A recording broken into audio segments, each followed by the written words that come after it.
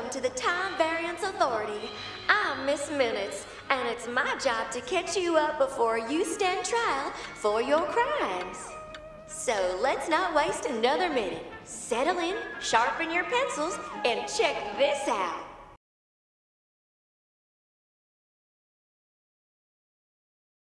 Okay, y'all, let's review what we've learned. What happens when a Nexus event branches past Redline? Very bad things. Come on, Loki. What is it?